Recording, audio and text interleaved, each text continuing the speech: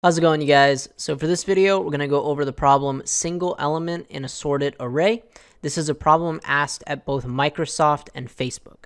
So the description says you are given a sorted array consisting of only integers where every element appears exactly twice, except for one element which appears exactly once. Find the single element that appears only once. And then it also notes that your solution should run in big O of log of n time and in constant space. So anytime you hear a constraint where it should be log of n time and we have sorted input, you should immediately think binary search. So in this first example, we have this integer array, and we can see that the only single element is 2. So we need to do a binary search over this input to find this single element.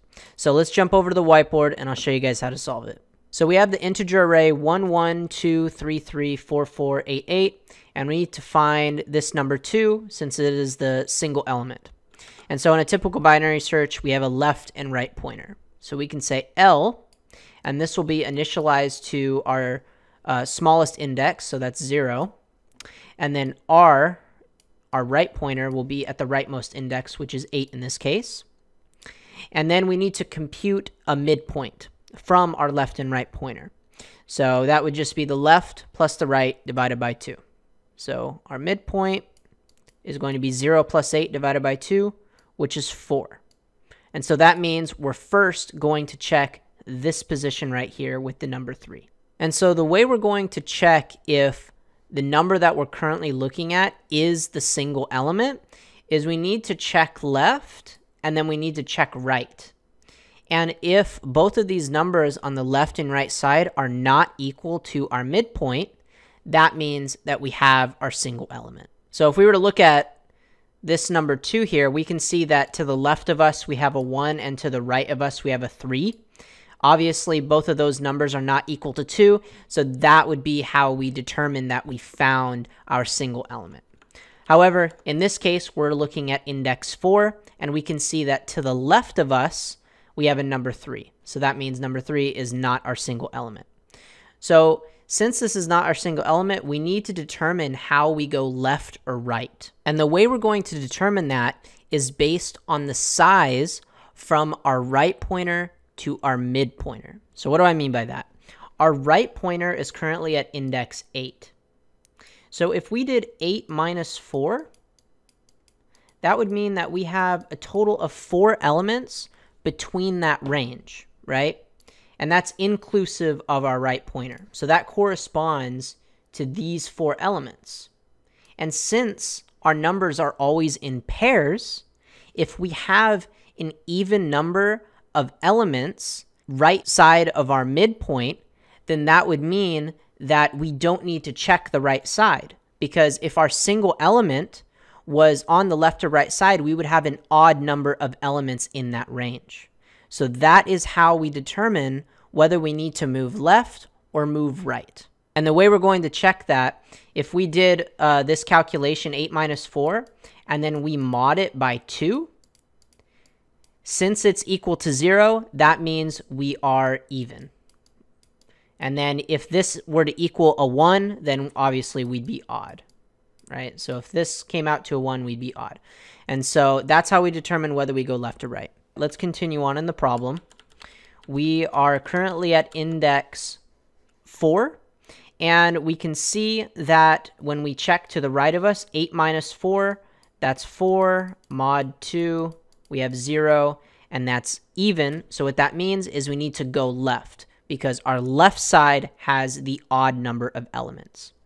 And from here, now we need to check whether the element that we're currently looking at is equal to the left or right side. So since the 3 is equal to our left side, what that means is we need to bring our right pointer all the way over here, because we don't want to put our right pointer on this 3 because we're already looking at a number 3 at our midpoint. So we need to skip this duplicate 3. So our right pointer will be mid minus 2. So right will be mid, which is 4 minus 2. So now we're looking at 2. Our left pointer stays the same. and then we recalculate our mid. So 0 plus 2 divided by 2, that would be 1, and that corresponds to this element here. And we can see that we have a number 1, and directly to the left of us, we have our duplicate. So to determine whether we need to move left or right, we need to do right minus mid and compute the modulus by 2 to determine whether we have an even or odd number of elements. So if we did 2, which is our right pointer, minus 1, our mid pointer, that would equal 1. And then we do 1 mod 2, and that equals 1, so we have an odd number. So what that tells us is we need to move right, because that will get us closer to our single element, because we have an odd number of elements to the right, so that's where our single element is. So our left pointer will now need to move to mid plus 1. So our left is mid plus 1, which is 2. Our right pointer stays the same.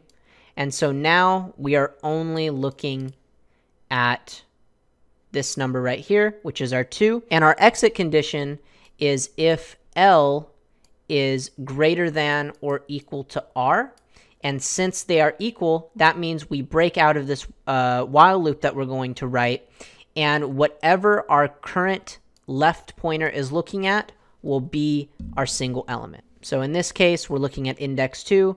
So 2 is our single element for this example. So I figured before I jump into the code, it would be useful to see some pseudocode, just because I know this problem is complicated. So let's say we were looking at index 4. So we have a number 3. Our first check is if mid is equal to mid minus 1. So we're going to check before our midpoint, and we can see both of these numbers are 3s. So if that's true, then we check the calculation where we did right minus mid. So if we did our right, which would be 8, minus our mid, which is 4, so that would be 4 elements, and so that is even. So what that tells us is we need to move our right pointer to the left side. So our right would move right here. So our right pointer would move in front of this other duplicate 3. If that is not true, then we would move our left pointer to mid plus 1. So right here.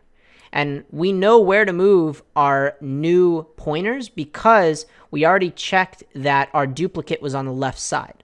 So really the only difference is one pointer we're going to move minus 2, and one pointer we're going to move plus 1. And so let's also check if mid is equal to mid plus 1. So let's say that the index we're looking at is looking at index 3. And so we would check forward, right? And both of these numbers are 3s. And so we're going to do the calculation to check if we have an even or odd number of elements. So let's say our right was index 8. And we did our midpoint, which is 3. 8 minus 3, that would be 5, right? And obviously, that is an odd number. But keep in mind, since our duplicate is on our right side, that calculation included this duplicate number. So technically, if we exclude this duplicate, we have an even number of elements on our right side. So what that tells us is we need to move our pointer to the left. And then likewise, if it's odd, then we just move our right pointer. So hopefully this was a bit more helpful. I know this problem is a bit confusing, but next I'm going to jump into the code and show you guys how to implement it. So the first thing we can do is initialize our left and right pointers. Left will start at 0 and right will start at the very last index. And we're going to say while left is less than right, because if our left and right are equal, then we know we are at our current single element. So if we break out of this while loop, we can just return nums of left, because that will for sure be our single element. And so now we need to calculate our midpoint. We can say int mid is equal to left plus right minus left divided by 2. This is the same thing as writing left plus right divided by 2, but the reason why we're writing it this way is to handle for overflow if our left and right are very large numbers. If we just did left plus right, that would break our code. So now we need to calculate if our numbers from right to the mid-range are even or odd, because this will tell us whether we need to move our pointers left or right.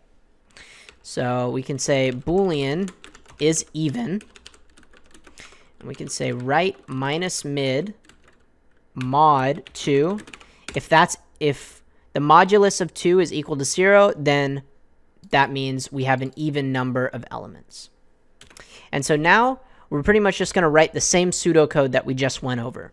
So we're first going to check if the number we're currently looking at is equal to the previous element. So if nums of mid is equal to nums of mid minus 1. And then we need to check if it's even or odd.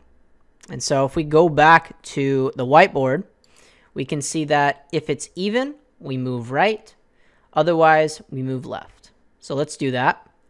So if it's even, our right pointer will go to mid minus 2. The reason why it's minus 2 is because, remember, we're trying to ignore that duplicate element to the left of us. So we need to move past both of those duplicates.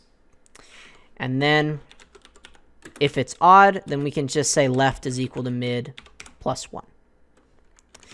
And then we'll do else if nums of mid is equal to nums of mid plus 1. So now we're checking the position forward. We'll say if is even, else do something else. So if we go back to the whiteboard, we can see that if it's even, we're going to move left, otherwise move right. So it's kind of the opposite. So our left, think about if our element is on the right side, we need to move our left pointer mid plus 2 now. So we need to completely ignore that duplicate number directly to the right of us. So that's why we do plus 2. And then right is going to be equal to mid minus 1. And then finally, if both of these conditions are not true, that means that we have found our single element. So we can just return nums of mid. So let's just make sure that this code works now. And there we go. So the time complexity, as we already know, is log of n, since we're doing a binary search. And then we are not initializing any extra space in this algorithm. So hopefully that was helpful for you guys. Thank you so much for watching. I'll see you guys in the next one. Peace.